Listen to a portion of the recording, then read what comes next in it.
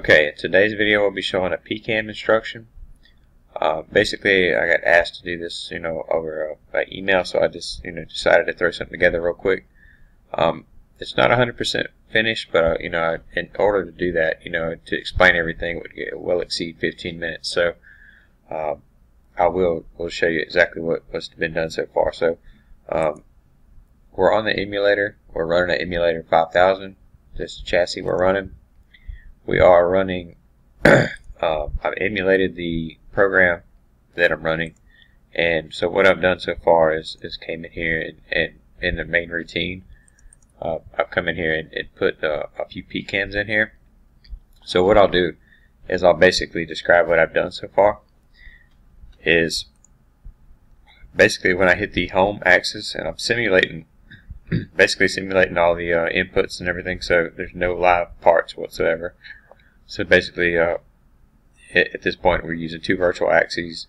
We're using the hardware as its alias, but we're not actually using the hardware as push buttons.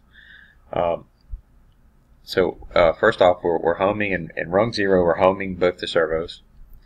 Come back and we start the camming in rung 2, and I'll show you the way that looks. So what I'm going to do is I have two axes, right? I have a virtual axis conveyor and a virtual axis knife. So I'm basically going to say the conveyor is running, and then when the conveyor runs so far, the knife is supposed to index within like a circle. So with that said, we have the slave, which is the virtual knife, right? And then we have the master, which is going to be the cart or the conveyor. So as the conveyor runs, the slave will actually run too. And then of course our motion instruction itself has this basically we just named it. The direction we have is 1.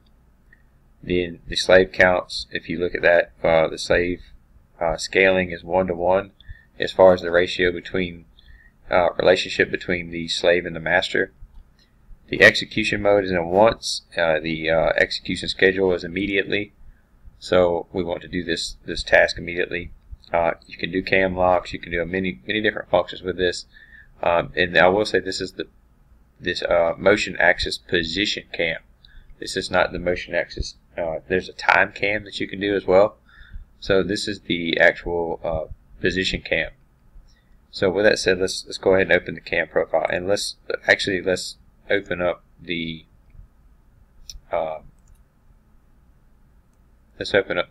tag editor. And so this is the cam profile forward, right?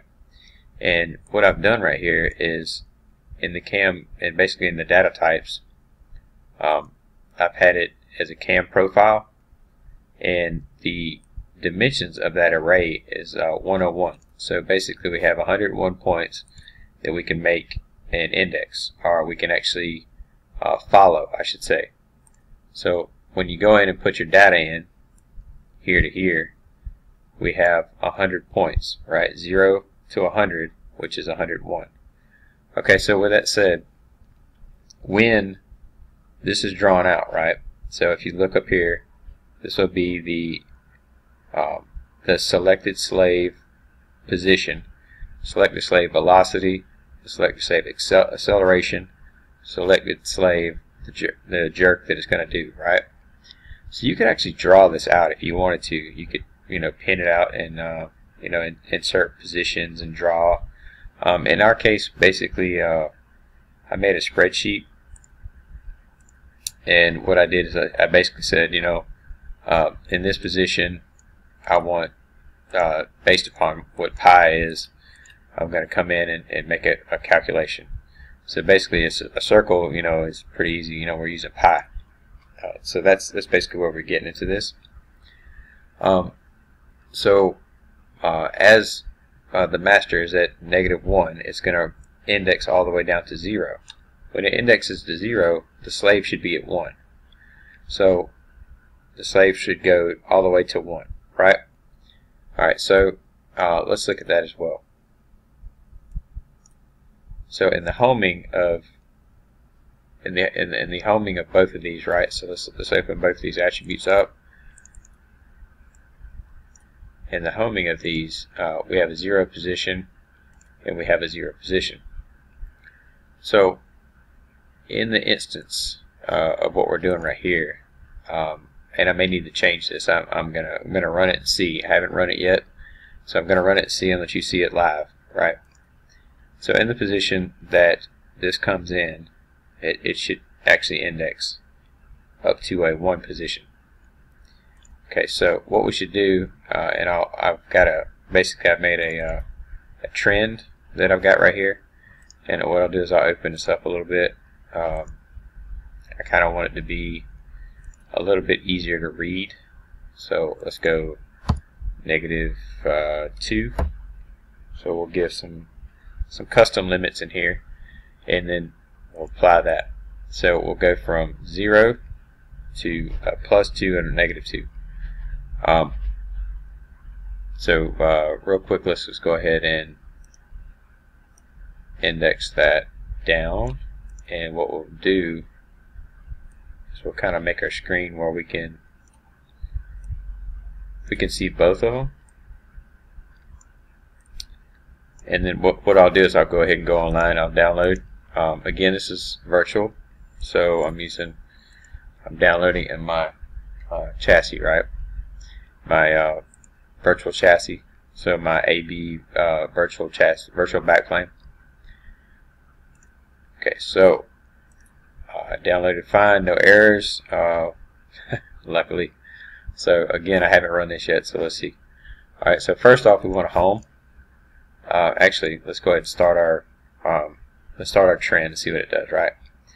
Okay, so we know that right now we have both of them actually look like they're home, but let's go ahead and home it anyway.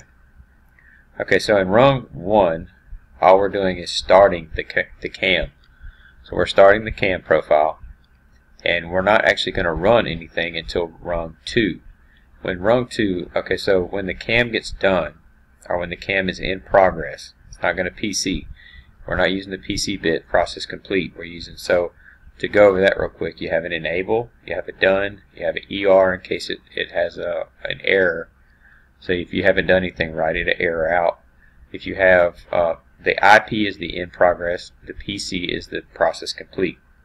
Okay, so we're using the IP down here. So we're saying once the motion axis position cam has already indexed into a process or in progress, then we want to go ahead and give it the ability for the operator to hit the move button.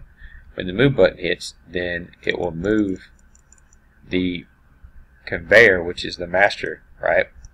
It will move the virtual conveyor, because if we look at the position again, the master is your conveyor and your slave is going to be your knife. So the masters, and that's illustrated right here, right? Slave, master. So we want to run on the second rung, we're going to run the virtual conveyor. And as we run the virtual conveyor, and we're running at a speed of 2, we're going to actually, and that's based upon the dynamics that I set over here, but we're going to go ahead and you're going to see this actually index up. It's not going to be a full circle because of the way well, it could be, but I don't think it. I just set this trend up kind of light, so I didn't really set it up the way it should show. So it might not show the same as what this shows. This is very incremental. The timing of this is done differently. So, setting this cam or setting this trend up, you could get it to match, but we may depending upon time. But let's go ahead. Being that we got this to this point, we're going to go ahead and run it. Okay. So we've homed everything, right? We process complete. We're using the process complete over here to say that both of them are homed. We're going to go ahead and start the camming. Okay, so as the camming started, right, you see the in progress happened, and now we're at we have the ability to actually start the move, right? So let's go ahead and start the move. Okay, so you've seen exactly what happened. So let's back that up. So stop, back that up a little bit.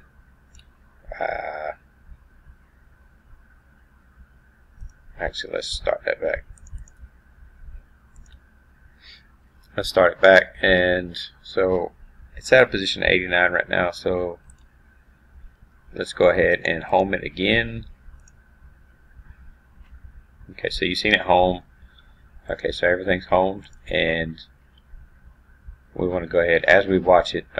Even though it's saying right now that it's in process complete, that's just because once you index it again, these will happen so fast that you can't see them. It depends on your scan rate, and we can itemize that down a little later if we needed to.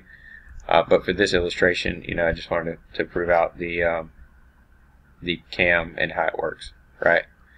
So again, we're going to start the camming. We start the camming. We're going to do the move. As we do the move, you should see it index up and come back down. Now, the reason it came back down, and I'll go ahead and go through this, is after the MAM was finished and the process complete was finished, it indexed the next cam. So the next cam was, again, the opposite direction. And then when it got done, it came down, it indexed again to another. So essentially it should have did a full circle, but I believe, yeah. So here's what happened. I had an error.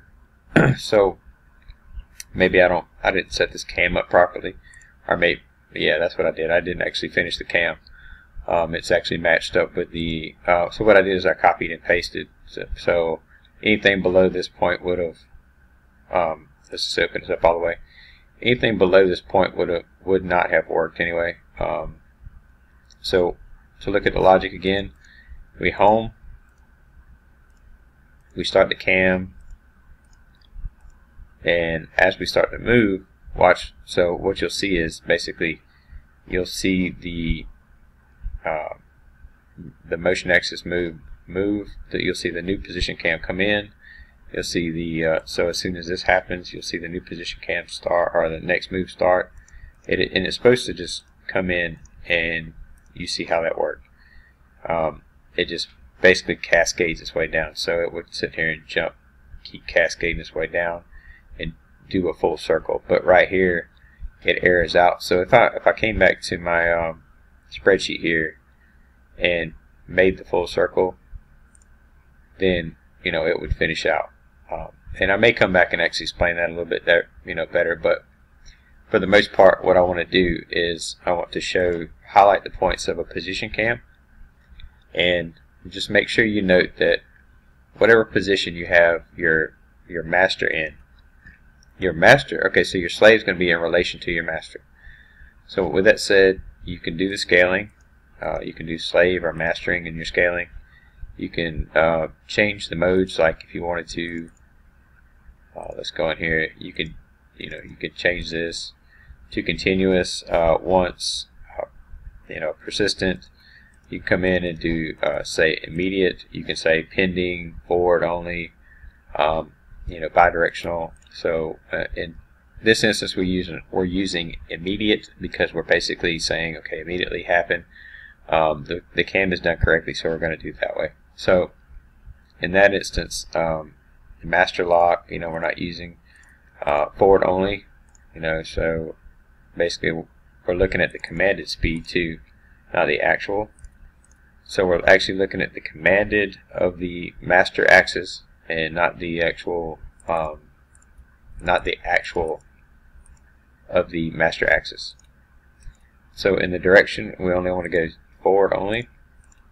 And just keep in mind, so to go back through these, again, the bits that you can use are the enable, the done, the ER in case you wanted to reset something or have a fault state. In this case, this was done pretty quick, so I didn't.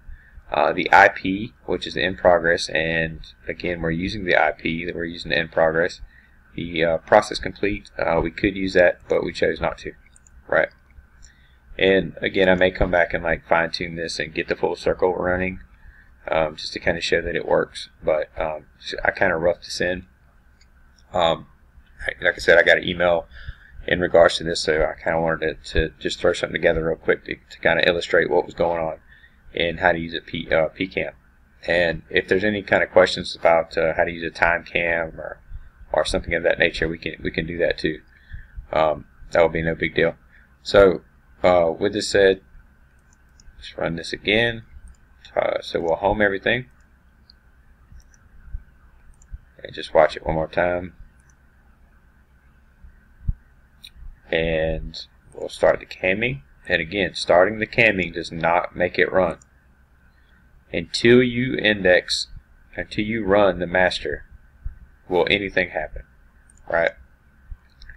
So as we start, and we actually move the master, which is the conveyor, right? The conveyor right here.